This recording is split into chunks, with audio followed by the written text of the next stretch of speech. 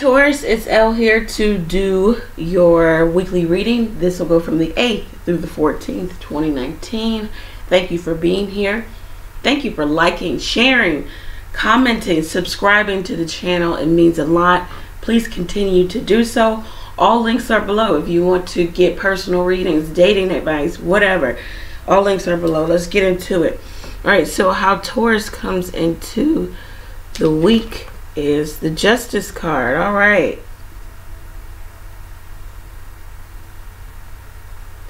Okay, and your advice here is the Seven of Earth. The outcome here is the Ace of Air. Okay, so this looks like someone wants to apologize. There might be some advising about what happened. Someone is trying to right the wrongs by way of communication. This could be you, Taurus. Someone is really someone has analyzed the relationship. The advice here for you is to know that there's a temporary standstill in a significant marriage, relationship, business partnership. What you do need to do is share. You cannot hold on to how you feel or what you would like to happen or your particular take on a relationship, situationship, whatever it may be. You need to be the Ace of Swords so that you can push forward. You can have this new beginning with this person. Do know that in this relationship, in this dynamic, is more to what you think it is. Someone is holding back. This could be you. This could be the other person. This person is not letting in or they're not letting in, or they're not letting you onto how they feel and what they're thinking. There is secret plan or secret doings. There could be someone doing something behind your back or you. There's more that to this than meets the eye.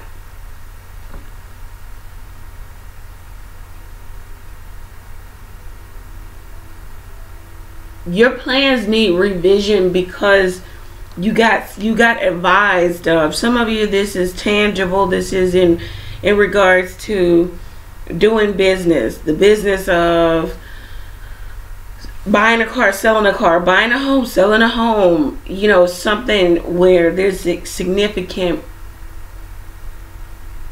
purchase, where there are other people involved too. It's like you're trying to do the best for the greater good. But your plans need revision with the Seven of Swords here at the bottom of the deck. And you're waiting for the good news, and it says that you will get it. There will be victory. But this is a challenging new beginning because you had to institute some type of measure here, whether it was saving or going to the next level. You had to cut something out, cut someone off. This could be a person. This could be more so in regards to your resources, intangible things. But you thought that something was moving forward, but then you needed to revise this. Okay, so we have the Devil here with the Seven of Swords. So you want to make sure you make the best choice. Do not be extravagant in your decision or choice making. You have an active choice here. This looks like someone had to get together in regards to their money, their finances, their credit worthiness. Someone's trying to get back on track, back in control. We have two sevens here. You may have gone to get some legal advice, gone to court or something like that. You got advice. Repayment of debt. You may have had to repay some debts in order to decrease, you know, the debt to income ratio, whatever this may be. You may have had to sacrifice what it is, you know, a bit of luxury, scale back. I'm hearing scale back on a concert, scale back. I don't know. You just had to scale it back. You needed to revise the plan in order to get in control of this ship. Because the ship, if you just let it continue to go how it was going to be sinking, or you were not going to reach a significant goal here. Now, if this is relationship, someone may want to apologize in regards to a relationship. You could be dealing with a Capricorn person, a Libra. Someone wants to or has apologized.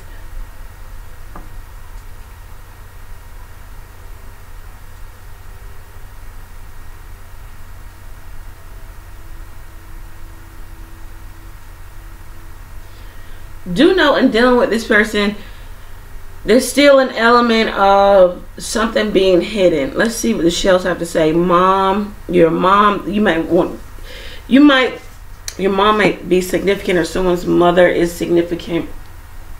You may be wanting to make decisions for the greater good. Your family, thoughts, yeah.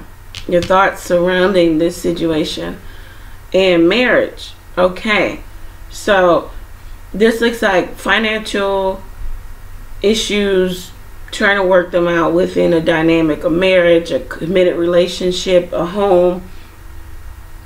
Some of you are trying to secure a home loans, something of that nature.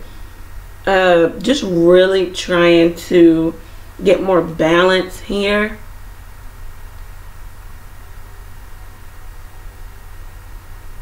And you may have been advised in order how to get back in control.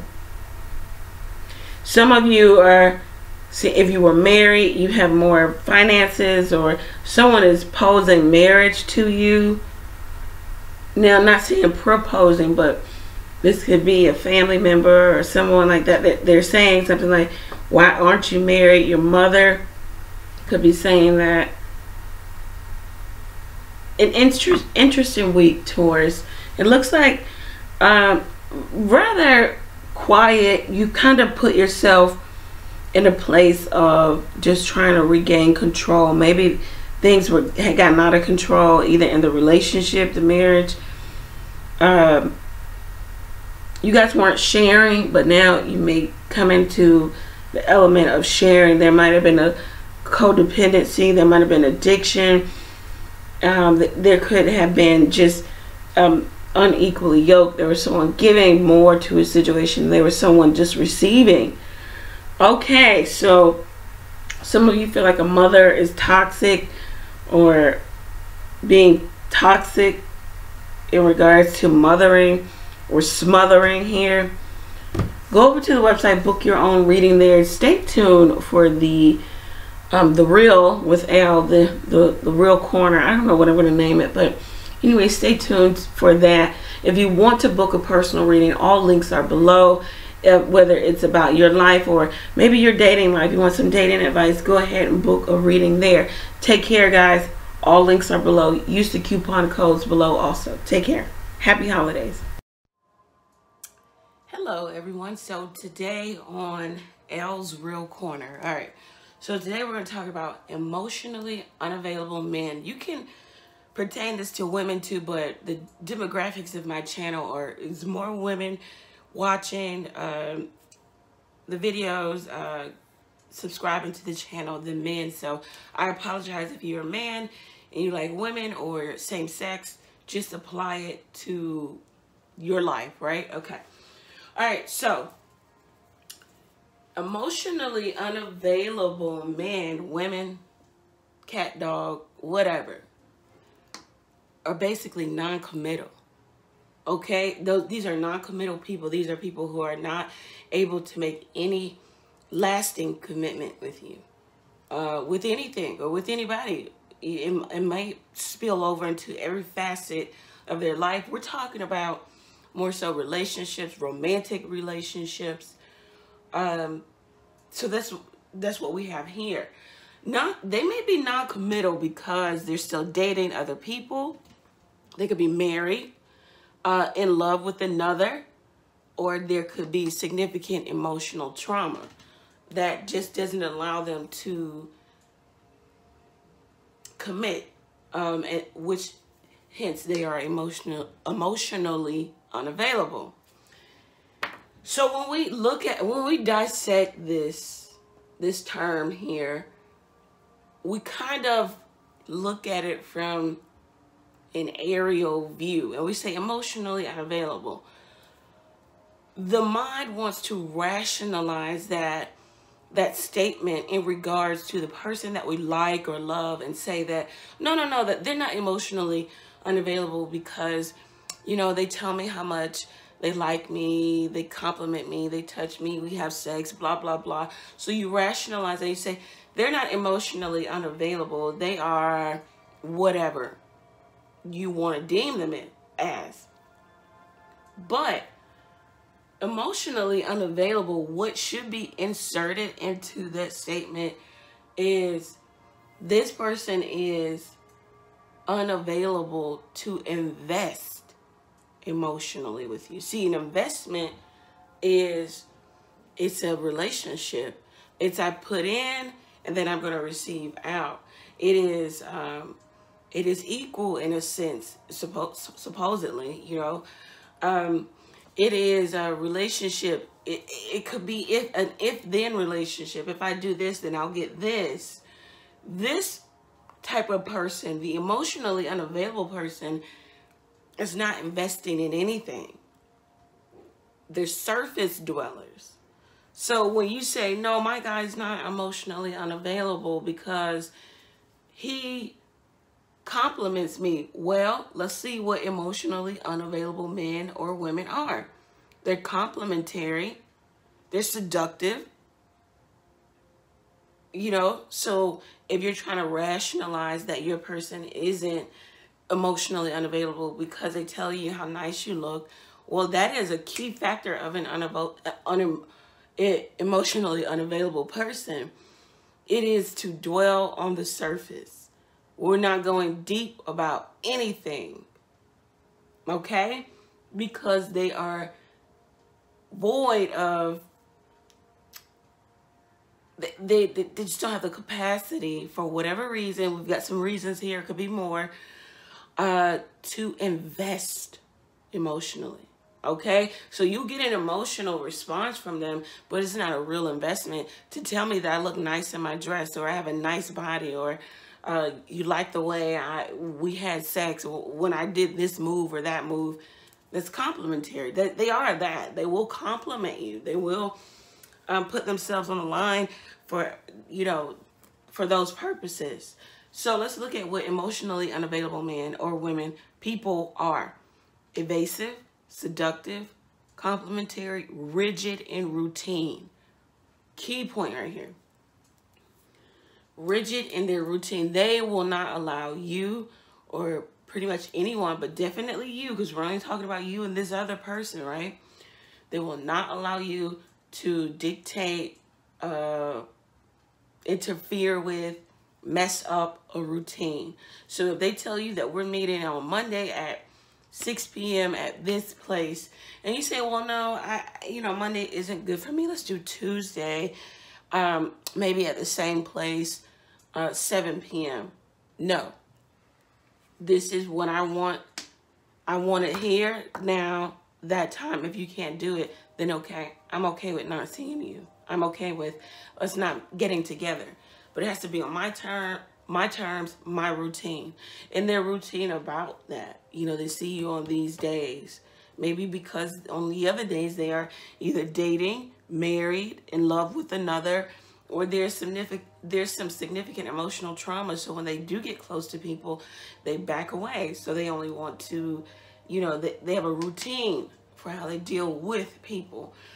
They're always in control. They always want to be in control.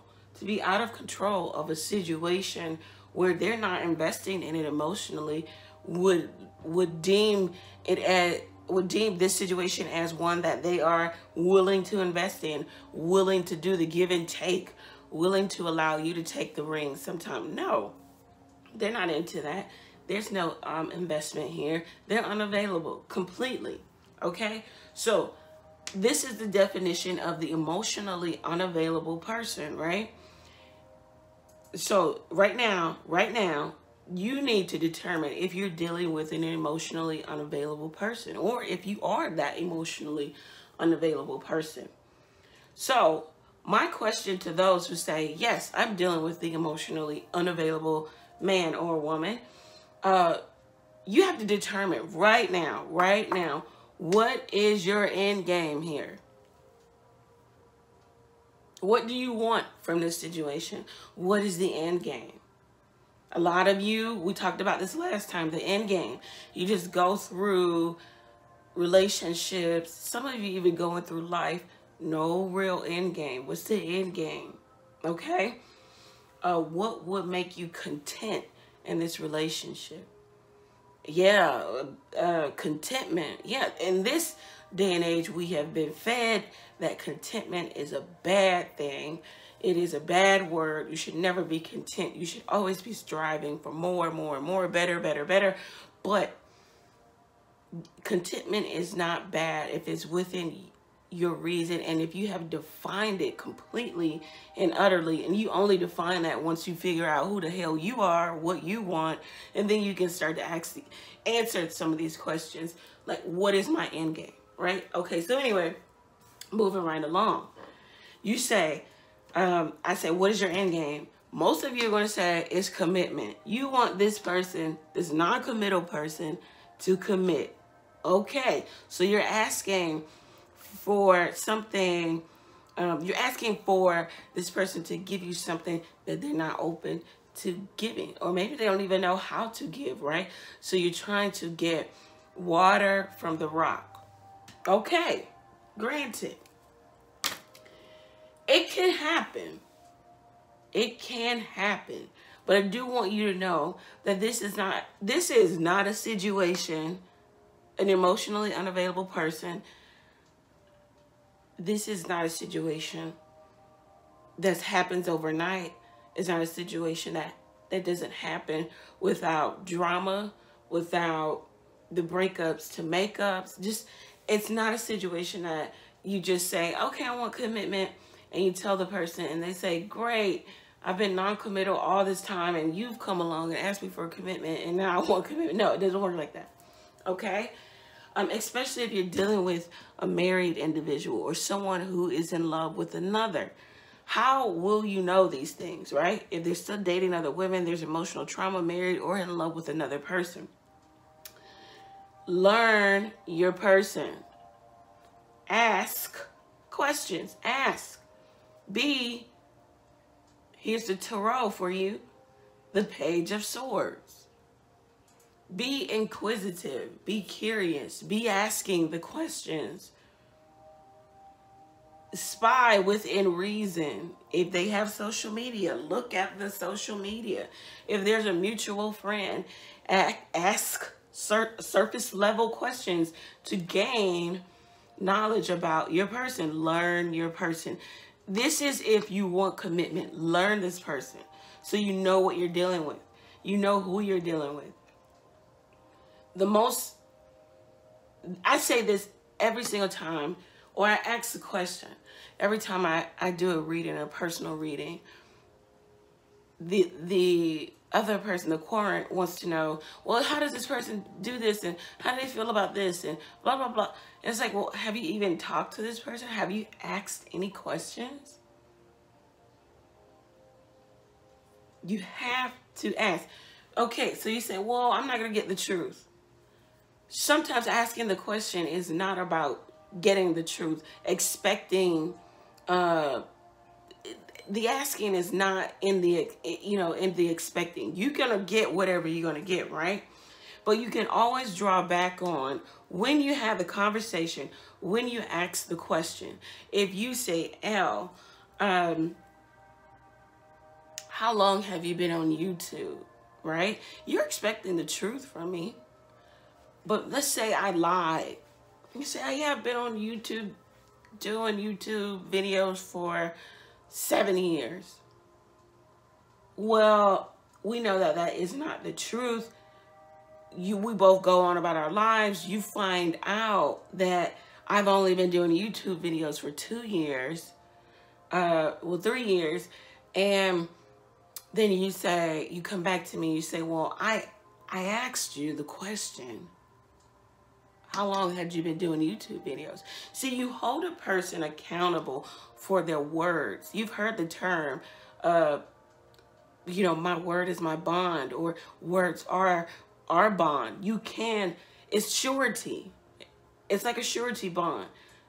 If I ask you if you are single and you're married, and I find out that later down the line, then you have to be held accountable. That person, you don't give that person an out.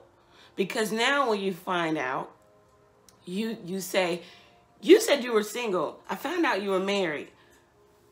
They can't say, well, you never asked. You say, no, we had this conversation. I asked the question. You lied. So that makes you a married liar. I'm done. But anyway, moving right along. You want to be asking questions. You want to be the Page of Swords. Learn your person. If you want commitment from a non-committal person, you have to know what they're dealing with within themselves. You have to know what they're dealing with within their own life. Okay? So you become the Page of Swords, and you start asking the questions. An emotionally unavailable person, man or woman, will probably, most likely, allude or move toward evasiveness. You start asking questions. It's no more surface level. You're trying to go deep. You know, you may say, well, I only see you on Wednesday and Friday. What are you doing, you know, the other days of the week? Or I know you say you work, blah, blah, blah, but maybe we can get together on one of those other days. If they start to be evasive, then you know, what is that? That says emotionally unavailable men, but women too. Anyone, they are, evasive. So you know that you're dealing with that. You know that this is the 7 of Swords. When people start to be evasive, 7 of Swords, there is more to the story. They're giving you, now this is when they start to either play mental games, they give you just a little bit, or they just completely change the subject. They go back to being either seductive or complimenting you in some fashion. They go back to being surface dwellers. So you know that, okay, I'm dealing with a highly emotionally unavailable person. All right? Because they become the 7 of Swords. Now, at this point, you can deal with this shit, I wouldn't. If you want to continue to deal with this, state your claim. Be the Ace of Swords. Stating your claim is, I feel like our relationship needs to go to another level. I feel like I don't know you at times. I would like to get to know you. To know you outside of the bedroom, outside of doing something like going to dinner or drinks. I want to really spend more time with you, around you, because I would like to get to know you, all right? They're probably going to run back to evasiveness, or you're messing with the rigidness of their routine, right? So, in stating your claim, you're saying, I would like to get to know you. And if that is not an option, then, you know, we might need to this is when you start to create boundaries with this person, this emotionally unavailable person. You start to create those boundaries. You say, if I can't get to know you on a deeper level, then we need to probably, you know, see each other less, or maybe you or I need to get to a better place where we're wanting the same thing. You put the ball into their court. You create that boundary, which is the 7 of Wands. Okay? Create the boundaries. Blockage now. They can't get to you with all of this doing, all of this surface dwelling, being seductive, complimenting you, you know, showing you a good time. They can't do that. You've created the boundary. You're the Seven of Wands. You stated your claim, and now you're creating the boundaries. Now, after you create the boundaries, you're going to have to wait for results. If this surface dweller or this emotionally unavailable person really comes into their own and really digs deep and says, you know what, I really like this person. Maybe I should treat them a little better. Maybe I should open up a little more. They'll come around, right? Or maybe they won't. You need to be at this point waiting for results. The Seven of Pentacles. The Seven of Pentacles is someone who there's a temporary pause, okay? But do understand that good news and good tidings, this turning in your favor, whether it's the fact that you may have to walk away permanently or that this person comes back around, it's still all good. Either way, because I'll tell you why, but let's go back to Seven of Pentacles. Waiting for results. You're the Seven of Pentacles. You're not being pushy. There might not even be a lot of communication. You're just waiting, and you're waiting for the return on your investment. You invested. You are emotionally available. This person isn't. You've stated your claim. You've created the boundaries, and now you're waiting for results. And if you do not get the result that you want, maybe this person never comes back around, or they come back around to being emotionally unavailable. They still come back around being evasive, seductive, you know, the same old thing. Then you might need to, this is why I put the world here. Now you need to go into the next chapter. You need to learn the freaking lesson. The world is about achievement, learning the lesson, going to the next chapter, moving on from situation, okay? Some of you may need to walk away permanently. It's not going to turn in your favor, especially if you want commitment. Determine what you want. What is your end game here? If you just want to hang out with the person, you like having sex, you like having escapades, you like all of that stuff, then continue. Scratch all of this. Just know what you're dealing with, right? If you want more, you're going to have to walk away permanently if this person is just not ready to give you what you want. That is easier said than done, but it can be done. That's the operative word. It can be done. You're going to have to turn into the world. Learn the lesson. Walk away. A person can institute this type of behavior when they've completely accepted themselves and they come into their own, and there's no trauma. There's no emotional trauma that they're dealing with. When you're hurt, you find another hurt person and you deal with this karmic situation. But when you are whole, you're healed, you see the lesson in this, and you can walk away. Be able to walk away. Emotionally stable, balanced people who have gone through, who have learned the lesson, are able to walk away. We're at 19 minutes. Shit. So you need to be able to walk away.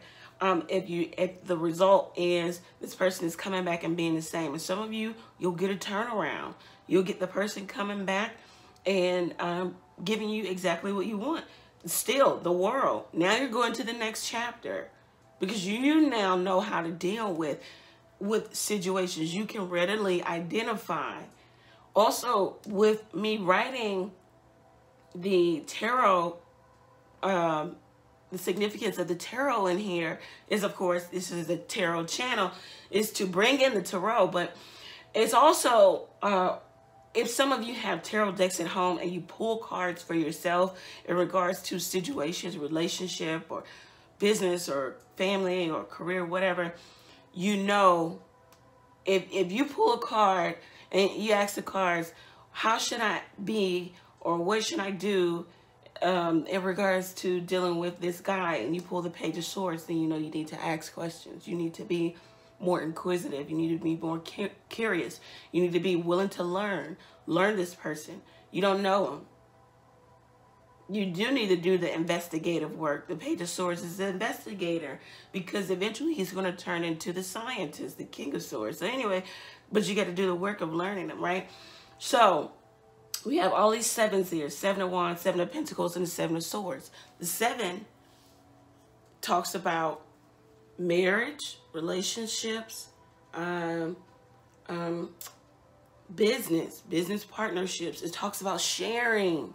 It talks about interpersonal dynamic or connection, how this person comes off. So if you're pulling the 7 of Swords for your person, then you know there's more to the story. They're giving you a bit and not the whole. So anyway, I hope that this was informative to you. Thank you for being here. Continue, share this. This is relatable information for anybody.